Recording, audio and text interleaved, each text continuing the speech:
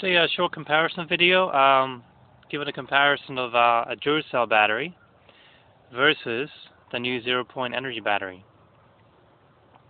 So I'll go ahead and test the 0-point energy battery.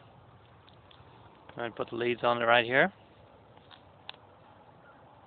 I don't know if you can see that, but it's about 0.31 volts. I'll put the backlight on here so you can see it. Right now the Duracell battery is putting out about 0.931 volts.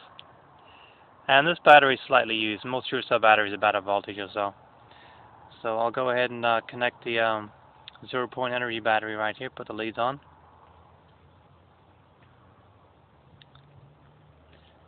And the 0-point energy battery is giving me about 9.53. I'll go ahead and light the background there for you. Let me connect these a little bit better. There we go. Now the ZPE battery, as soon as I can properly connect these, it's not easy to do this. Remember, I'm doing this basically with one hand. There we go. Okay. Now the ZPE battery is putting out a steady voltage, as you can see, of about 0.951 volts.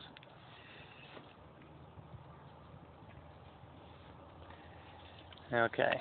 The ZPE battery is putting out a steady current voltage of about 0.9950. And remember, this is all being done with one hand. It's just pretty, just a simple comparison here, basically, of you know, the Duracell battery and the ZPE battery. But the best thing, not bad for one hand, huh?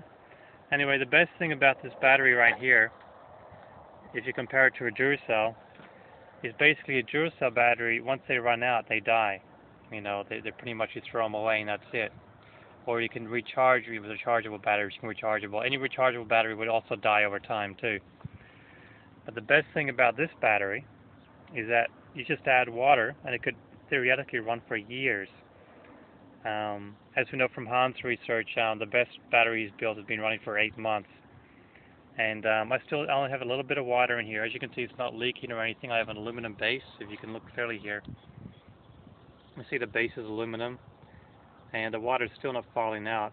So once again, the comparison between a Duracell battery and this battery right here is basically, this one just keeps going. It basically just keeps going and going, and you just add water and you could theoretically have this for years on hand.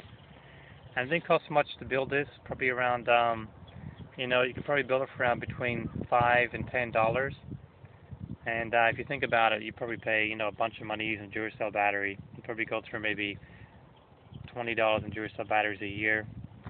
And this thing was probably still, you know, keep running for years on hand. You just add water, and that's the good thing about this. So anyway, once again, thank you for watching. I wish you all a wonderful day.